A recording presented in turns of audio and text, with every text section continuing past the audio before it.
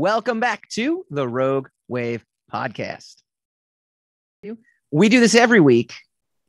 Hassan's Rogue Rage, brought to you by Hassan Godwin. Hassan, what do you got? Yay, me.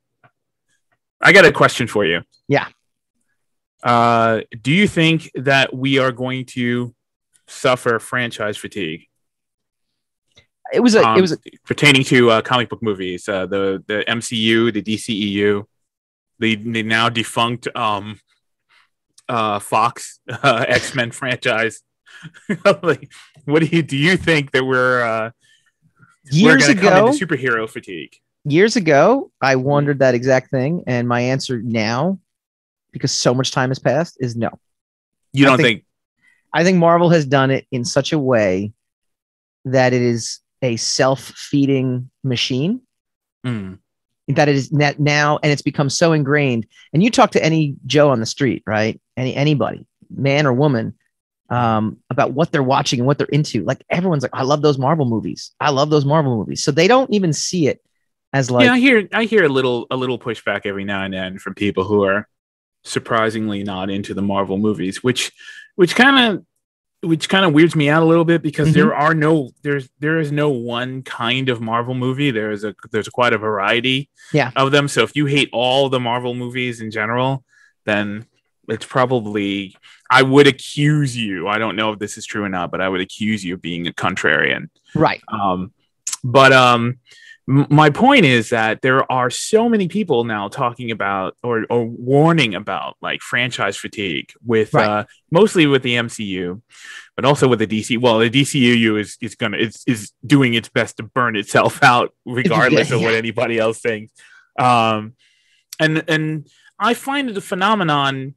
It's a strange phenomenon to get something, to like what you've gotten, and to like it so much that you're kind of betting on it falling apart, you know? Yeah. It's like the idea of, getting a great salad, right? And you're like, man, this is going to go real bad in the fridge in like 2 days. It's like you're banking on it, man. Like, this is one of the crispest, most wonderful salads I've ever had. Yes. And very shortly it will be brown and all curled up and I won't be able to eat it. It's the strangest phenomenon that I've ever seen. And I've seen people do like vlog and op-ed after op-ed after op-ed after op-ed about like just first it's the WandaVision. Can right Disney Plus live up to the cinematic exploits of the MCU, right?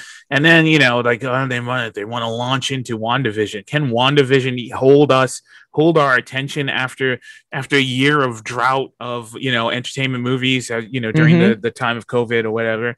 And then I don't know, 2-3, maybe about week 3 in WandaVision, the dynamic of the discussion changed all of a sudden, and everyone's like, whoa, WandaVision doing some amazing stuff. MCU's done it again. My God, they're keeping us enthralled. Can you believe that we're this into a story about a person who is so obsessed with sitcoms that they've literally enslaved an entire small town and forced them all to live I Love Lucy? And so, like, this is a collective good. Everyone's sort of enjoying it. Everybody is teed up and entertained. And we're not talking about terrible things. There's a lot of terrible things, which I will not list, but have happened in the last year and a half. In the last few months. Huh? I heard good. Yeah. Great. Yeah. Well, yeah. Okay. Yeah. I'm sure they were good for you. You hit your head that one time, so everything's been good since then. I was Jared Leto in the desert. We're talking about freaking comic books. We're talking about comic book movies and TV shows. We have this device that we have this delivery service, the streaming service that's going to deliver us entertainment straight into our houses. We don't even have to go anywhere. We don't have to have a family car. We don't have to pack everybody in and go to the movie theaters. It's all coming to us, right? At the end of this month, we're going to get a Godzilla movie. We're going to get Godzilla beating the crap out of King Kong, which is the way it should be, as opposed to King Kong beating the. Don't give it away for the people. Don't spoil it. Don't spoil it. So my fascination is why people are constantly trying to wreck it on a regular basis, and it seems like a compulsion to me. It seems like people are compelled to be the first to be there when it all falls apart. Do you want the existential answer? Do you have an answer, or do you have? Is it a whimsy kind of thing? No, I have an existential. I have two. You have an existential answer. Okay, what's your existential? One is the existential, and then one is a more superficial answer. The existential answer is that we are existential creatures, and we are obsessed with our own existentialism. Demise. We are obsessed with our eventual own demise. You were talking about death. We are equating the death of our favorite entertainment. Yes, I'm equating that deep down within us, we are always looking ahead to when this is all going to end for us individually or us as a collective. And therefore, we are projecting that onto anything that's good in our lives. Anything that's good in our lives. That's a fascinating take. Didn't expect that, did you? I didn't expect it from you. We are always looking at this is what the fun of being second chair is. That's the existential take. The superficial take is Kings of Leon just came out with a new record. It's awesome. It's an awesome record. Go check it out. I didn't even know they were still together. I'm kidding. I sent it to you. I sent the article to you. Yes, they have some of the songs they're doing stuck in my head for days. Couldn't get it out. Not in a bad way. I wasn't like, damn it, that song stuck in my head. I kept waking up being like, I want to listen to that song. Damn you, Kings of Leon. Damn you. I've listened to enough music, though, in my life to know that at some point that feeling is going to end. And so it is this trend of superhero films, which has now become more of an institution, more of a staple. Look, unless you're 12 years old or 10 years old or 7 years old, where this is your first roller coaster ride with this kind of thing, at some point, you're not going to get your 90s comics. You're not going to get your 90s hip hop. You're not going to get your 90s alternative. These are all things that I loved and I grew up with. It's not something that is just an automatic. It's going to always evolve. It's always going to end. You've seen the movie. You know the movies. Well, wait, hold on. But in keeping with what you just said, let me ask you this question. When you were listening to Kings of Leon, yes, were you saying to yourself while listening, man, eventually I'm going to hate this album? This album's going to suck eventually. No, but I was walking my dog, and I was listening, and the song that had been stuck in my head was back in my head, and it was like, man, compelling me. I can't wait to go listen to this song again, because it really is. It was the right song for the right moment at this point in my life, and I thought, man, it's going to suck when this is no longer that feeling, and I'm going to move on to the next thing.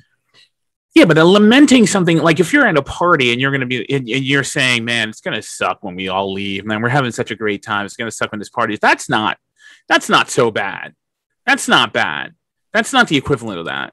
The equivalent of what I'm talking about is like, it's like, man, eventually Janine's going to die and she's never going to do these parties again. Like that's what I'm talking about. Yes. Like eventually this is all going to, when is this going to happen? When is this thing that is fulfilling us going to stop fulfilling us? Yes. And then what are we going to do? And I want to be the first to predict that it is happening, that the end times are near, it's the guy walking around the street with the sign, the end is near. Yes. Right. But everybody wants to do that. That's like our entire industry is to constantly posit. Yes. When is this all going to fall apart? Yes. It's the most ridiculous thing. And I don't know why the hysteria is there. I don't know why we do that to ourselves.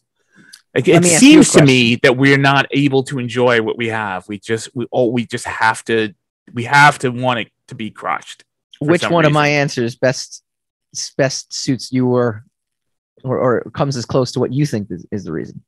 Which one of your answers of the existential crisis of we're all worried about dying? Stuck in my head, and eventually they don't. I think it's a combination of the superficial and also the ego of wanting to be the first to predict the superficial. Yeah. The death thing is, I gotta give that a little more. I gotta let that cook a little more. I see how uncomfortable you are on that show. You're like, he just made a point that not only do I agree with, but I think was friggin' deep. I don't know. I think it's a disturbingly deep point that you made. I will give you that, but I don't know if I agree with it. I have to think about it. Okay, but you acknowledge the deepness of it. It's not bothering me because I agree with it. It's unusually deep from you, like it is. So I gotta wonder who's feeding you those answers. That's what I'm wondering, basically. Yes, I think your wife is slipping you notes right there while off camera. Mention death. Always gets him. Gets them every time. Mention death. He'll be cowed. He won't be able to say a word. You'll win. This has been Son's Rogue Rage of the Week. We do it every week. All the rage. I wasn't mad this time. It was a question. No. So sometimes the rage is to get answers. That's what this the rage is. As deep as I think. Yeah, I think it's as deep as your rage has gotten, which is good. Or your rage has ignited a deepness in me that we didn't know. Oh God! All right, end the segment. Now you've ruined it. Let's get out of here. When we come back, we welcome Britt and Diane Sellers to the show. They are the head of Scoffer Studios. They got a cool animated film coming out. It's got Tim Curry in it and lots of cool stuff. We are excited to talk to these Rogue creators when we come back.